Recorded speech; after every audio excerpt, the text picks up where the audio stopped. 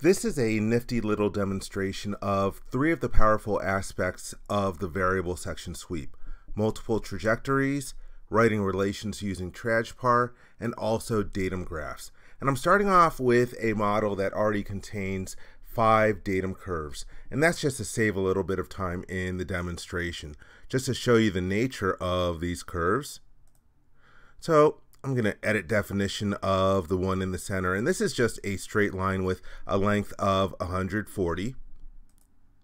And for the other curves, it also has a horizontal length of 140, but just has basically a couple lines and a couple of arcs in it. And I'm going to, and the same curve is repeated 90 degrees around the main curve. And so for creating a variable section sweep, you access it from the sweep tool. A few versions ago, the simple sweep and the variable section sweep were combined into the same interface. And I'm going to expand the references tab, and here's where you can select the trajectories that you want to use. And I'll select the straight line trajectory, and that's going to be my primary trajectory. To select additional trajectories, I'm going to use the Control key and pick the other 4 curves. And by selecting multiple trajectories, it automatically changed the option to be a variable sweep as opposed to being a constant section. To make the section, I'm going to click on the Edit or Create Section button in the dashboard. And now it'll help if I change to the sketch view where I'm looking normal at my sketch plane. And what you can see here are those little X's that you see around the corners in the center. Those are the references for the sketch trajectory. And so when I create my sketch, if I lock into those references, my sketch will ride along those trajectories as it's created. And I'm just going to use the center rectangle and allow, oops. Let's try that again. There we go, let it snap into both. Clicked a little too early. And so I've created this square essentially here. And now what I'm going to do is I'm going to put fillets on the corners.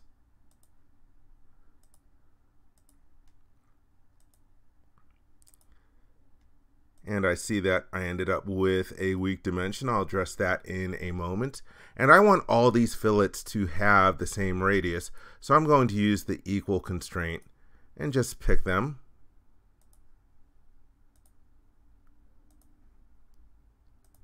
So now all the fillets are driven by the same value, and it looks like one of my entities is no longer locked into the reference of the trajectory.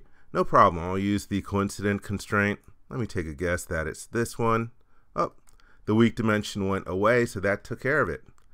All right, and let's change the value of the dimension for that radius. So now when I hit the check mark and rotate the model, you can see how the rectangle or square that I sketched is following along those trajectories since I locked the sketch into those references. So that's, pretty good. Now I'm going to really ramp up the power of the variable section sweep. I'm going to use a datum graph to drive the size of that radius. So let's hit the check mark. And since I want to use the datum graph in the feature, it needs to exist before the sweep. So I'm going to use insert mode. Just drag the insert here arrow up above the sweep so that the sweep ends up being suppressed. And now I can create my datum graph. And most people probably aren't familiar with the datum graph feature, but this one is pretty neat. So I'll go to the datum overflow menu, and here we have the graph command. I get prompted to give a name to the graph, and I'm just going to accept the default name of it, graph_1. And this puts me into sketch mode. And so a datum graph, like it sounds, is you're going to create a graph. You're going to sketch out a function. And this is very convenient because a lot of times with relations, you might not be able to express explicitly the function that you want to use. And one thing that is required in the datum graph is a coordinate system center lines aren't required, but they're really helpful to use as your X and Y axes. And then you would just sketch the shape that you want. So for example, I could sketch a spline over here, whatever shape. But I have something a little more complex that I want to use. So let me undo a few of those different steps. And also to save time and effort, I'm going to bring in a pre-existing .sec file.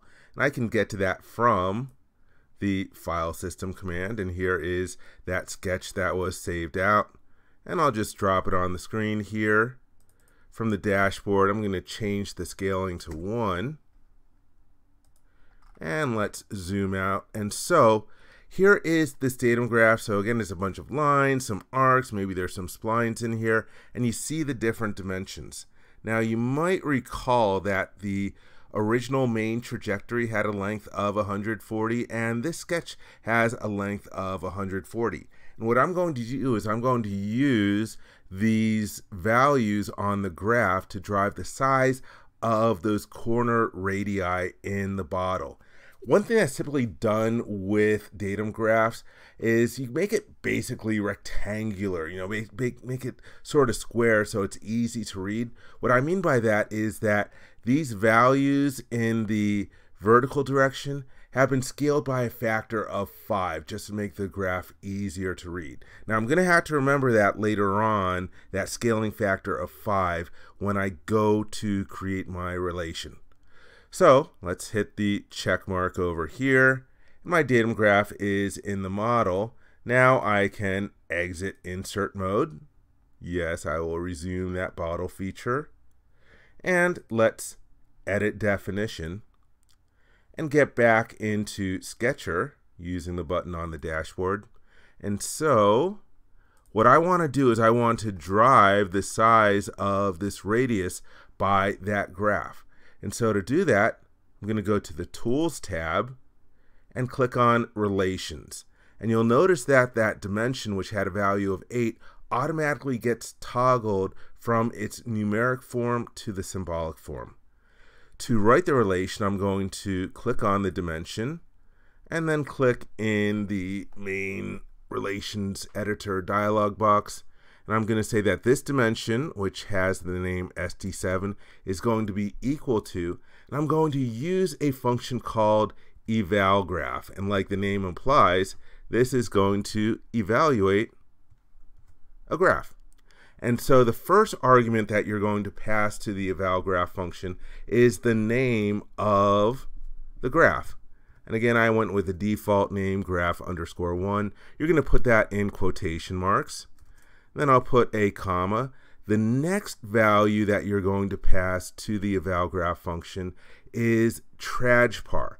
And trajpar, Trajpar, is short for trajectory parameter. And the way that trajpar works is that at the beginning of your main trajectory, trajpar has a value of 0. At the end of the main trajectory, it has a value of 1. And so you can use that for writing your different functions. Now again, I'm pulling values off of a graph. The entire length of this bottle is 140, so I'm going to have to multiply trajpar times 140. All right, and those are the two arguments that you pass to the evalGraph function. Now remember, when I was creating the datum graph, I mentioned that the graph was scaled for the y values by a factor of 5. Since the graph was scaled by a factor of 5, I'm going to need to divide by a factor of 5 over here. So just something to be aware of. All right, I can click on the Verify Relations button, and yep, everything is good. I didn't have any typos. Now I will click OK, and I'm on the Tools tab. This might be a little confusing. There are two other tabs over here. I was in Sketcher, and I'm done in Sketcher. And by the way, the radius had a value of 8. It pulled off a value, I think at the beginning of the graph, a value of 52. 52 divided by 5 is 10.4. That's why you see the value of the radius here at 10.4. All right, I'm finished up in Sketcher. I can hit the green check mark, or if I right click from the pop-up menu. I can choose check mark. And so now you can see the shape that I get on this bottle. And what's really neat about this, let's hit the check mark to complete the feature. What it does over here is really neat. So the radius is what's being controlled by the graph, and so it's pulling the values off.